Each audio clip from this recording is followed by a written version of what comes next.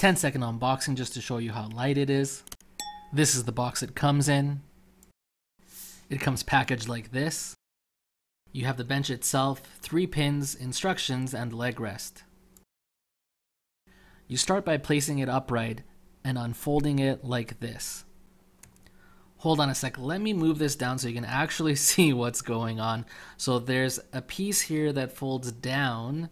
That's going to lock into these ridges, or whatever you want to call them, after you unfold the rest of the device like so.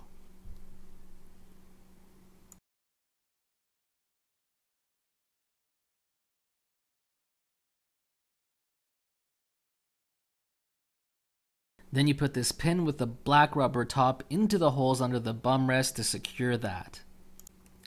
Then this longer of the 2 other pins goes right under here. The purpose of this pin is to ensure that this piece over here doesn't move, even if this bar over here were to come unhinged somehow.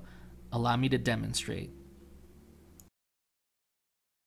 And now you take the leg piece and you simply unscrew the screw that's attached to it so that you can then put it in its rightful spot. You screw it in once it's in its rightful spot, and there you have it. You now have a fancy schmancy leg rest.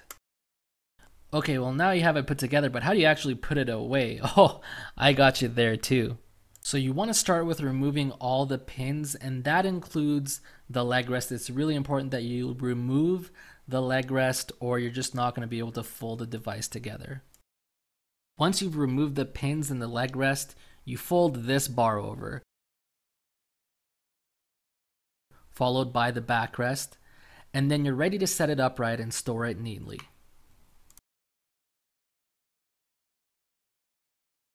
Now that you have it upright and ready to store, you can pretty much put it wherever you want. I chose to put it beside a TV. You can actually lay it flat and potentially put it under a couch or under a bed or wherever.